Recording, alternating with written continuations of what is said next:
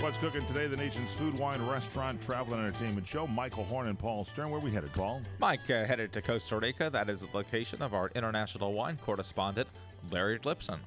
Hey, Larry, welcome to the broadcast. How are things going there in Costa Rica? Hey, it's wonderful here. It's raining as usual. Well, I think it just stopped, but very briefly.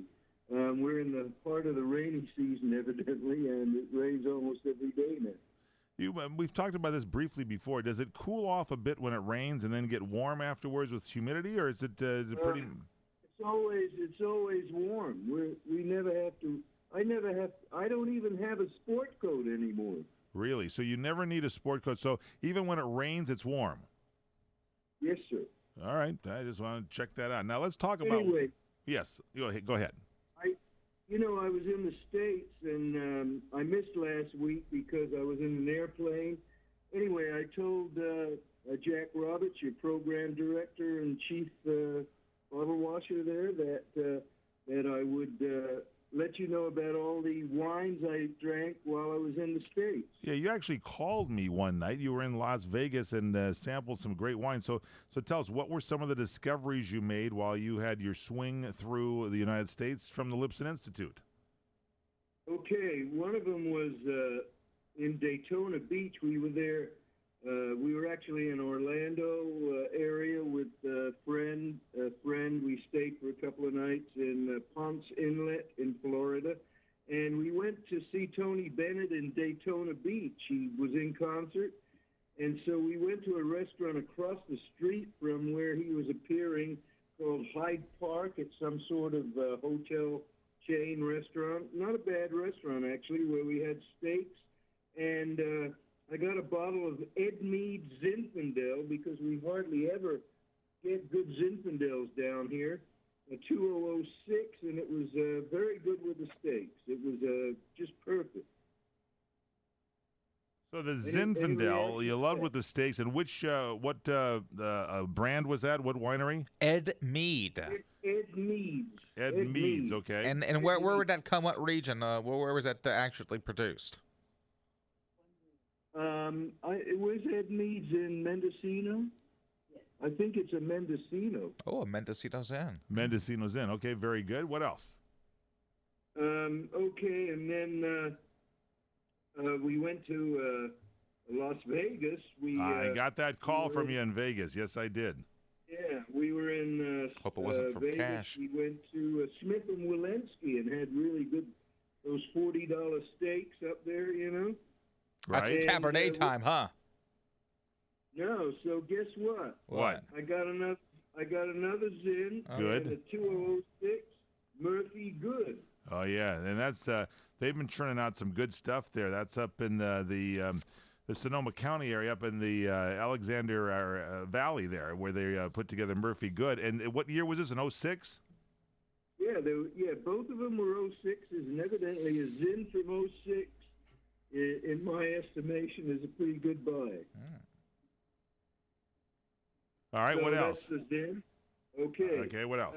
When we were back in Florida on our way back, we went to a restaurant called Stonefish, and it's owned by the Outback. You know, it was near the airport, and I had wild clams with linguine. Lillian had some lobster tails. So we got a bottle of Chardonnay. This was the Lohr, Jerry Lohr, you know, Riverstone Chardonnay, the 2008, and very crisp and slightly tart, and it really wasn't, you know, it was a really good wine for those items. All right, we got that, and so that was what varietal was that? That was the Chardonnay. And it was the Lohr Riverstone Chardonnay. Now, what area is that from?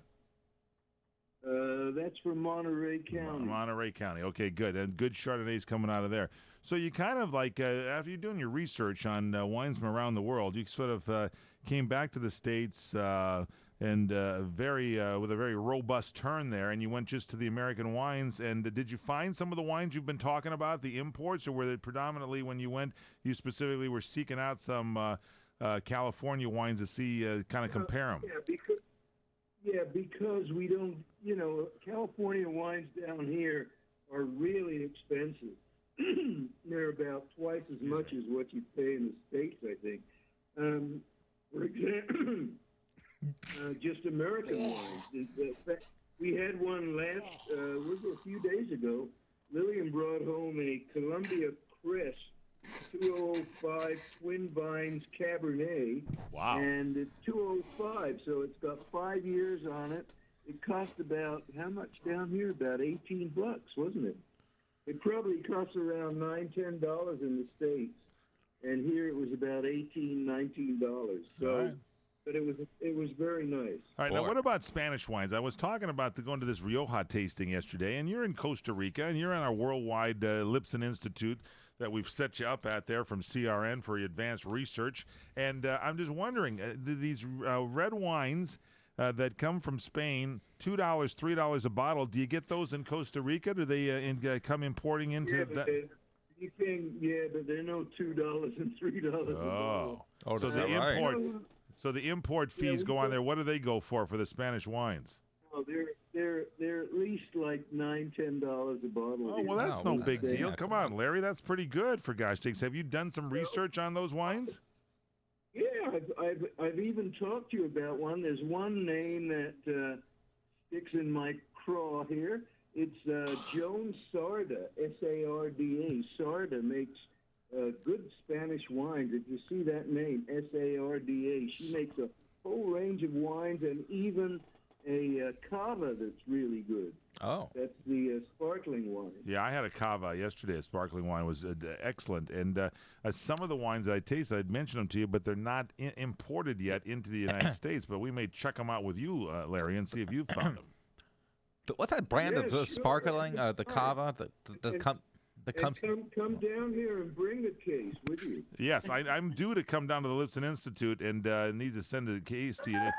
I need to bring that. I know that's the admission price to get into the Lipson Institute is bring wine for study. Something? Yes. Today is Independence Day in Costa Rica.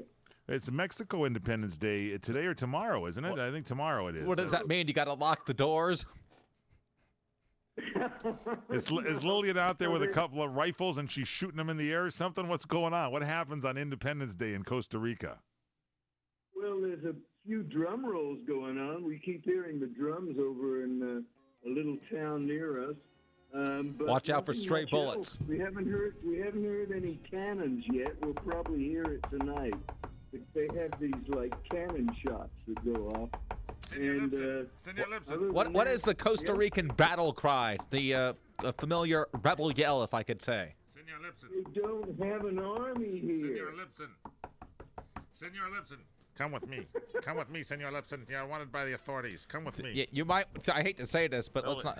Not to scare anybody, but we're losing Larry. Would be quite a catch if for the rebel camp. Yeah, apparently, we have lost Larry Lipson. Has been taken away by the authorities. Not that it couldn't be enjoyable to some degree. Costa Rican Independence. No offense, Larry. They don't have an army in Costa Rica, but apparently some rebels have taken. Can we hold Larry over? Please, let's do that. See if Lillian can save him, ladies and gentlemen. It's a cliffhanger sequence here on CRN. Stay with us. The What's Cooking Show.